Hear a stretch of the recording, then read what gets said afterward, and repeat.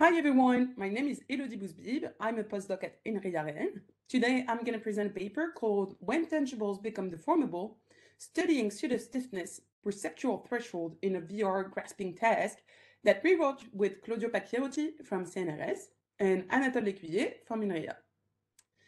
In the real life, whenever we want to interact, it is usually done through our bare hands, which make us perceive affordances and the inherent haptic properties of the object we are manipulating. In VR, haptics, our sense of touch, can provide this control and engagement. The more resemblance from the haptic properties, the more believable the experience. In this regard, obviously real objects, also called passive haptics, work as a charm and are shown to significantly enhance the virtual environments. So a first idea to instantiate this is to identically replicate the virtual environment with the physical one. For example, here, designers map the exact same environments as their real office one to provide a full tangibility of VR, while the visual renderings could still change. So we have here a one-to-one virtual to physical mapping. So for one physical object, we have k virtual renderings at one position with one haptic property. Though it is a little counterproductive to replicate every single environment, right? So to make it more versatile, we can extend this mapping. We can therefore have robotic interfaces displacing one physical object to overlay n virtual object positions. But even here, the user would still perceive the same single haptic property of the CPOD. So how to change this into M haptic properties? The main objective of this work are to extend the inherent haptic properties of tangibles and to simplify the design of future haptic interfaces in VR. To do so, I promoted an approach called pseudo-haptics or haptic illusions. Haptic illusions leverage the user's vision and its dominance over haptics to provide different haptic perceptions. It is referred to as illusions and is not perceivable by the user. They can be used with proprioception to redirect the users and provide a virtual remapping, or for manipulating the rendering of object properties, such as size, using a virtual distortion. These techniques can be used for many haptic features, such as weight or shape. I decided to focus on stiffness. Deformation is actually pretty easy to simulate visually, but its haptic rendering is complex. How to render the stiffness if you do not have all the adequate material? Even so, how do you even track it? Mechanically, rendering stiffness implies lots of sensors and actuators. So my focus is thus to use pseudo-haptics and leverage variable stiffness perception using single tangibles in VR. So the questions of this work are, can we elicit compliance in a non-compressible object? And if so, to what extent? We define here the point of subjective visual haptic consistency as the value at which pseudo-stiffness stimulus is judged consistent by an observer 50% of the time. It's basically the threshold from which visual haptic illusions are indeed efficient.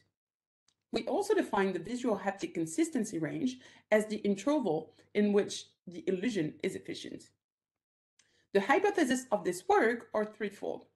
First, a rigid, non-compressible object can be used for a wide range of stiffness and compliance in a fully immersive virtual reality grasping task.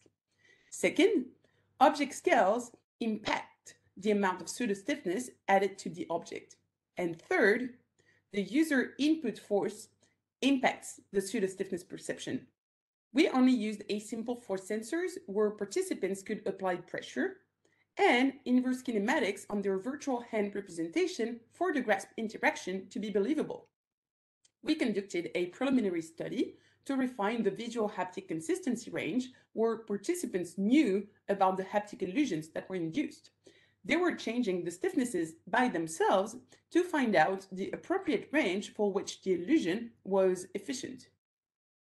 We then use these results to refine the stiffnesses to test and find out the point of subjective visual haptic consistency in a user experiment where people thought that the objects were being changed between the trials. So we performed a wooden subject experiment with 15 participants and 2 scales to verify hypothesis number 2 and 2 tasks to verify hypothesis number 3. We tested 27 stiffnesses in a random order for a total of 1,620 trials.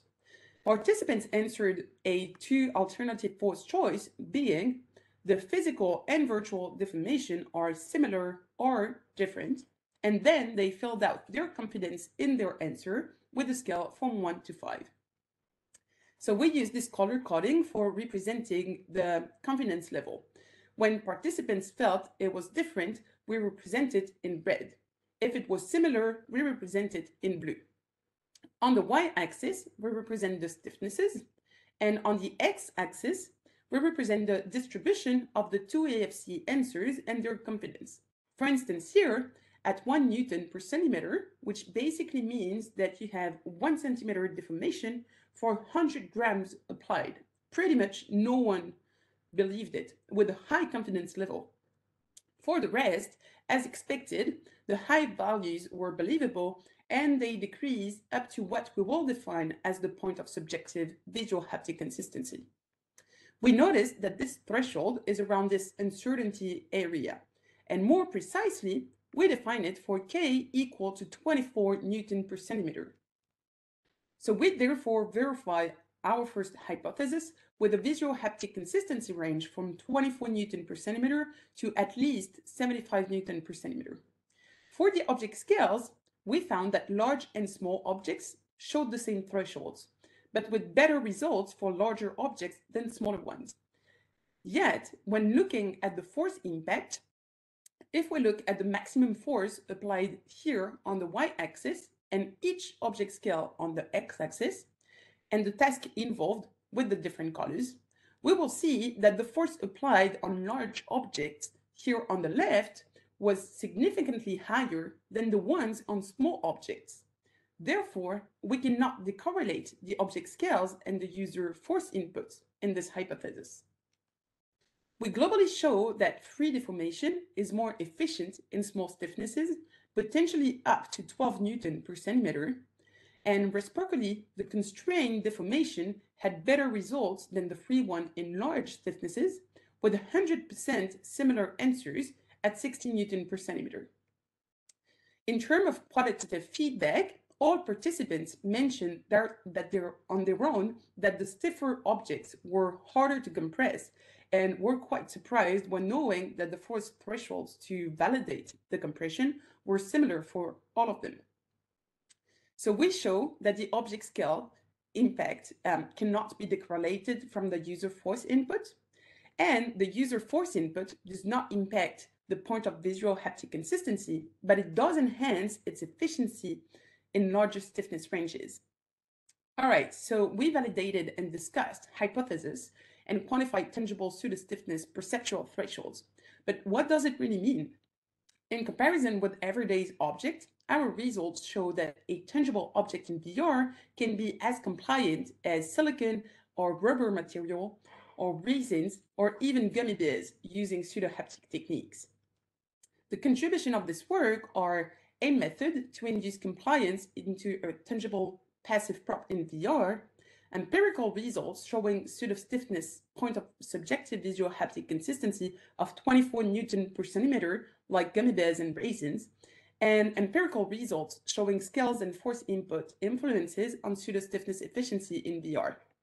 Thank you for your attention.